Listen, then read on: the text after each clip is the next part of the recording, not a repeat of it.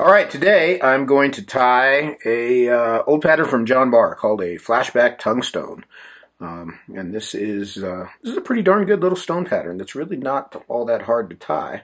From the mind of John Barr, which you can't go wrong with.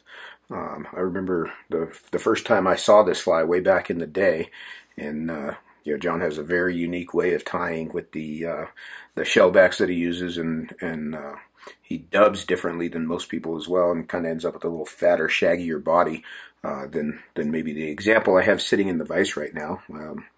When I was warming up, I tied one his way that's a little shaggier and juicier looking, but that's one of the things that very first impressed upon me when I saw John's flies.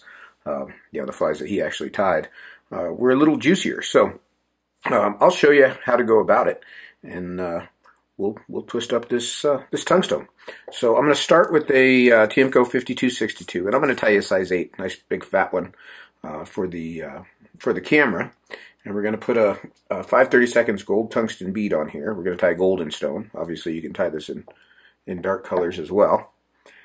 So I've got that bead on there. And now, just for the record, like as I slid that bead on, I can feel that back edge is real sharp. I'm going to risk it. We'll see if I can't get away with it.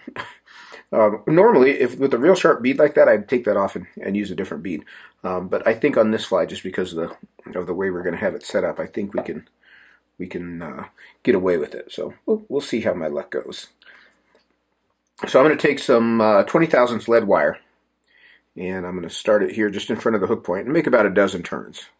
6, 7, 8, 9, 10, 11, 12, maybe 13.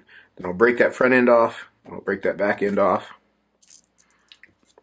And I'm going to shove those lead wraps up into the back of the bead there.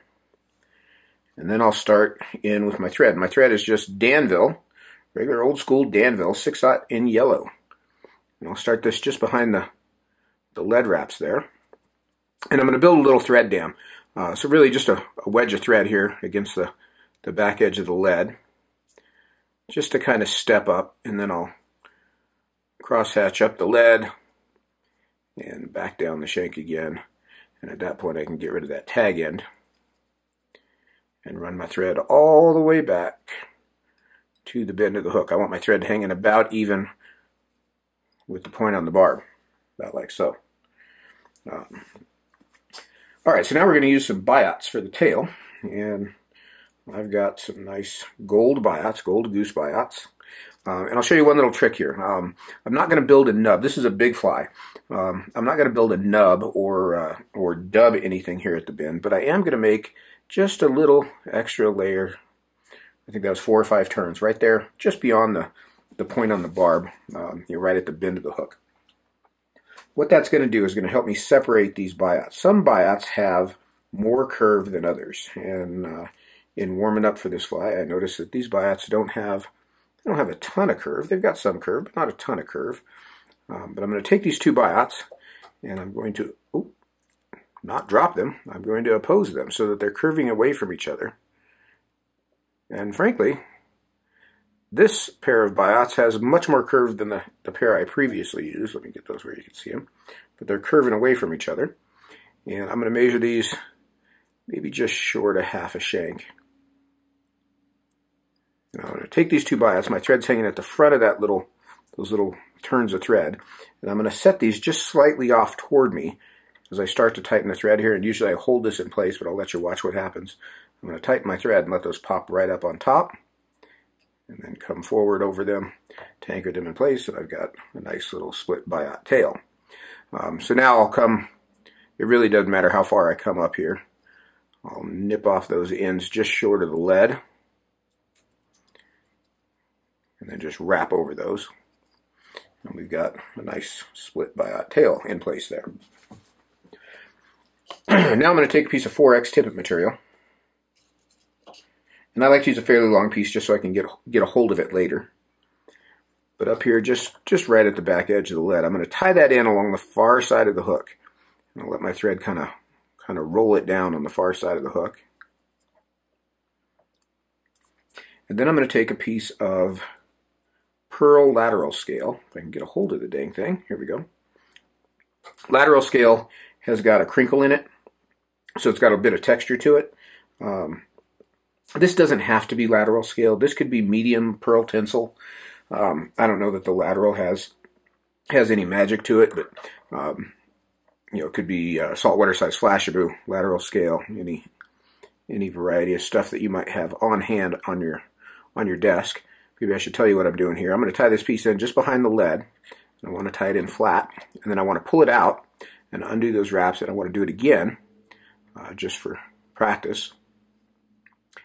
And now, on the second try, I'll wrap all the way back over it to the bend. Make sure you don't tie that in flawlessly on the first try. That's for amateurs. Try to get a little practice in on each fly if you can. All right, now I'm going to take a piece of Golden Stone Thinskin, and you could use mottled oak in tan or just straight mottled oak. This is Golden Stone color, which is a little more yellow. And I'm going to cut a strip. I've been having pretty good luck here cutting these, yeah. Cut a strip that's not quite, let me hold him still here, not quite as wide as the gap of the hook. And I'm going to separate this off the paper backing.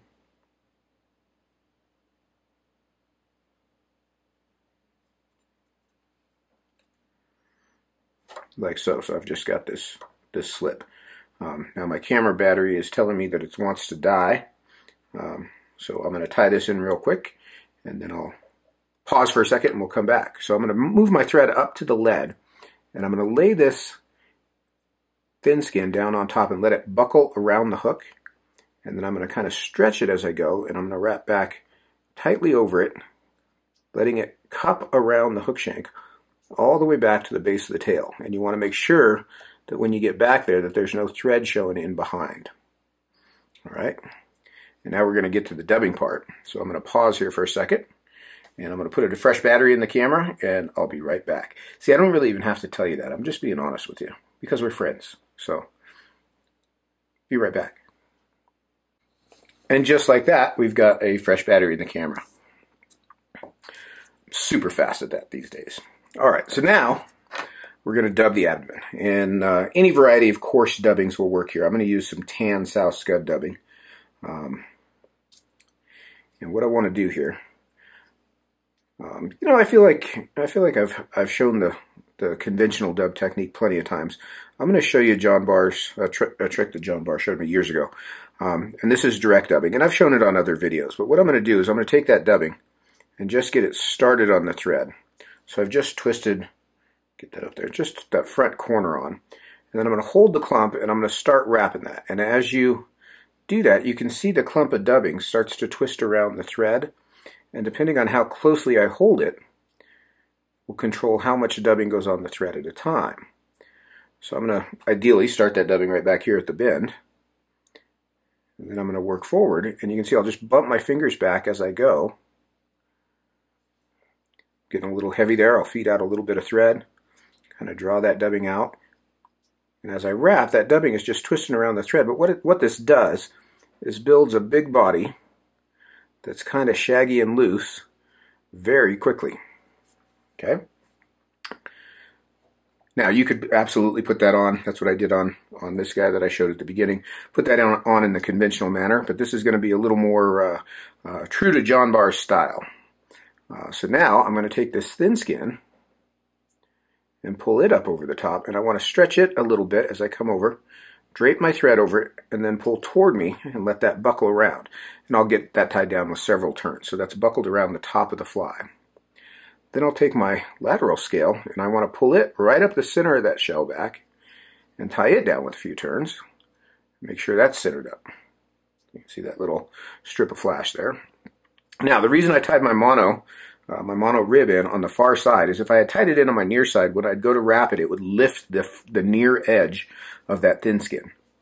And what I want it to do is not lift the near edge. So I'm going to come around the bottom here and make my first turn just in front of the tail. And I'm pulling hard on this as I'm making these rib sections, just nice evenly spaced turns. But I'm pulling real hard on this to sink that mono down into the dubbing and Thinskin. I'll tie that mono off with a few turns. You can see that gives us a nicely segmented abdomen. I actually bumped my hook a little bit there because I was pulling so hard. Now I can cut everything off here. And what I want to save is that piece of Thinskin, that stub of that Thinskin. So I'm going to save that off here to the side. Now I'm going to take another little pinch of that same dubbing. And in this case, I'm just going to build a ball, just in the conventional manner. I'll just twist this on.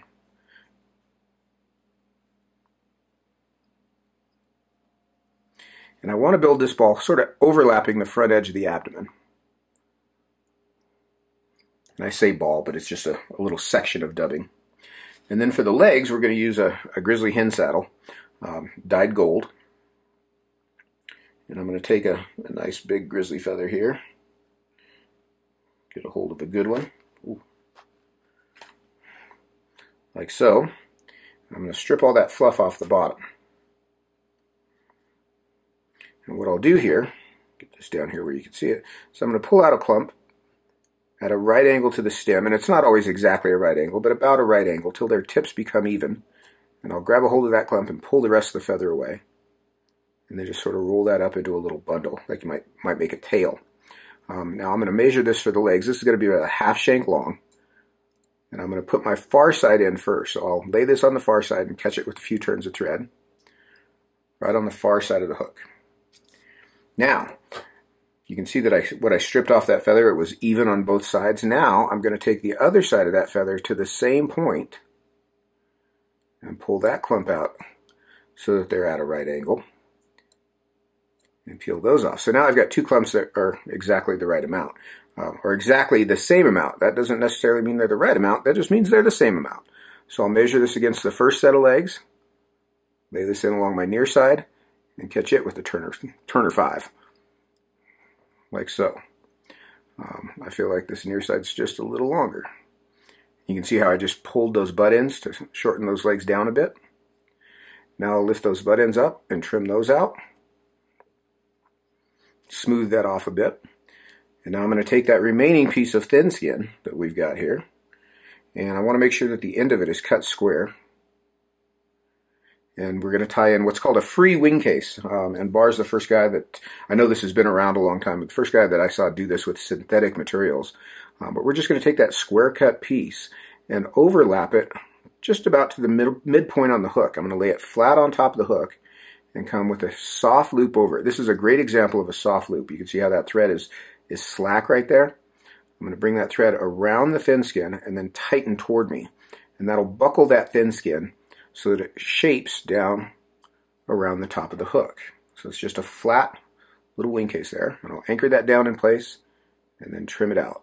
And typically with Thinskin, because you've got a rounded surface, you've got to make two cuts to get a good clean cut without a lot of bulk there. I'll smooth that off a bit. And now we're going to do that same process one more time. Like I said, this fly seems complicated. It's just got multiple steps, like a lot of flies. They're not hard, they're just involved. So I'm going to put another little pinch of dubbing on here. And I'm going to dub up to the base of that first wing case. And you can see my dubbing comes right up to the bead, but there is a little tiny bit of space in there. We're going to do the same thing with that hen feather. I'm going to pull off a clump, pull it out so it's about even. I got to get it where I can see it here. Pull that off. Measure that against the first clump. And again, I always do this on the far side. I want to be a little cautious because that bead was sharp. But I'll sort of measure those, and you can see they're about the same length. Now I'll do my near side. Same maneuver, same amount of fibers. I ain't showing you this time because I've already shown you 3 times. You should have it by now. Come on. Alright, so I'm going to measure this. I'm going to tie this in on my near side. Get a hold of it here. Trying to keep my fingers out of your way.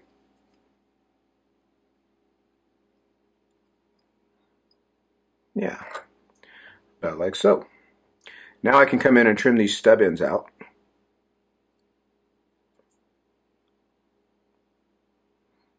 very carefully. I don't want to get the legs that I just tied in.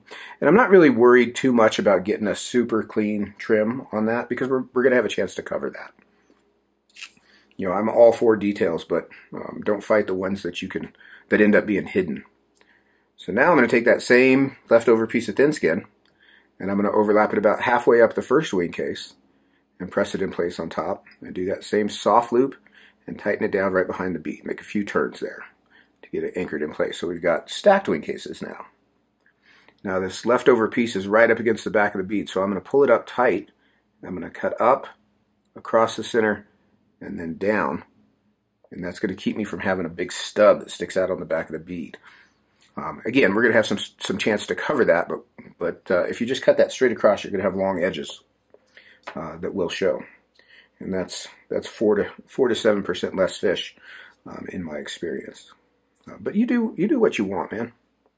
All right, now another little fine, thin strand of dubbing, very small this time. We're just going to dub the collar here behind the bead just to cover up that thread work. And you can sort of use these turns to maneuver those legs. And then I'll end with the bare thread just behind the bead. And I'll come in and whip finish and just let that slide off the back side. And tuck that whip finish in under the bead. I'll come in and nip my thread out of there. Got a few crazies. And that is John Barr's Tungstone. This is a really good fly. I fish this fly a lot. And a size 8 is not too big, really. As I hold this in my hand, this is a squarely medium-sized golden stone. This is not even a big golden stone. But really a pretty effective pattern. I think owing to that it's got a couple different colors on it. So it's got the dark top, dark dorsal surface, but it's got that much lighter belly. So when this fly tumbles through the water, the fish get a few different flashes of different colors, which is very similar to what the real stonefly presents as he drifts downstream. But this is a good heavy little fly. Really, not much more involved than a hare's ear, or no additional tying skills from a hare's ear. You already know how to do this. You've probably done all these things before. Just put them together in a different order, which is how you tie flies. But at any rate, that's one from my old friend John Barr. Still one of the coolest guys I've ever met. And maybe the most innovative tire ever. But yeah, I like to just look at that thing on the screen and just kind of go back and forth. Simple fly, not a lot of complications, nothing on there that doesn't need to be. Yeah, that's the essence of John Barr flies. Anyway, that's a Tungstone. Thanks for watching. I'm Charlie Craven. I'll twist something up here in the next few minutes. I just got to clean my desk off, so I'll be back with more. Like and subscribe. Don't forget that. Yeah. All right, you guys. Have a good day. Take care.